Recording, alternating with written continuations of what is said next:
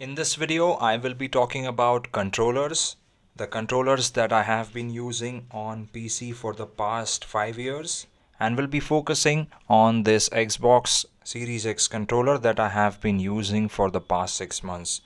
This is one of the best controllers that you can get for Xbox Series X. Obviously, it comes with it, and you can also use it on your PC.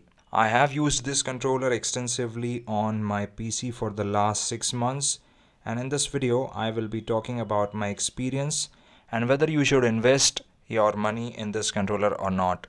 The controller bundle that I have here is the one that comes with the controller itself and the adapter.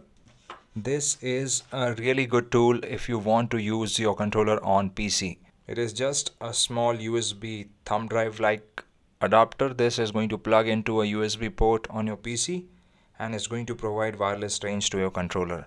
Now there are few other ways in which you can connect this controller to your PC.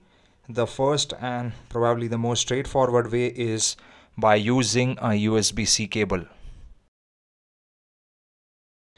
But there is no point in doing so because this is a wireless controller, and if in case of an emergency or if in case you don't have this adapter or you don't have Bluetooth in your PC, then surely you can use a USB-C cable.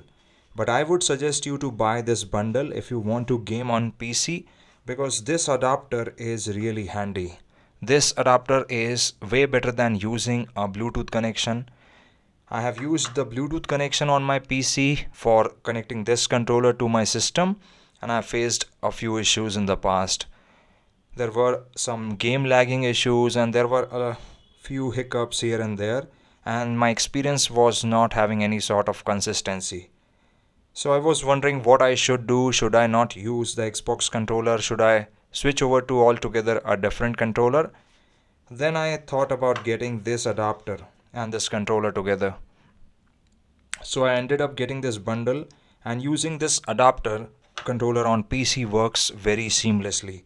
It has got absolutely no issues. The range is really nice, and if you can put two Duracell batteries in, the two AA ones, then your battery mileage is also going to be really good. I can use this controller with vibration on for over 40 hours.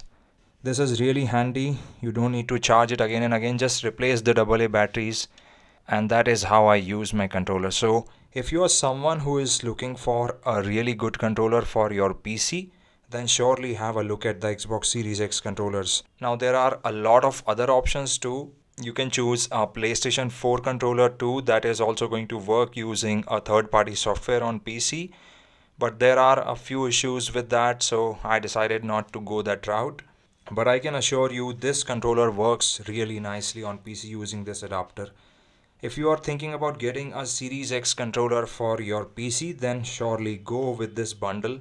Or if you already have this controller or maybe an Xbox One controller, then consider buying this adapter. This is going to be around $20-25 I guess, depending on where you are. So this is it for this video. I hope you found this video helpful and informative. If you like the video, then please hit the like button. If you want to buy this controller, I have already mentioned the link to it down in the video description. Thank you very much for watching. Do like and subscribe, and I will talk to you in the next one.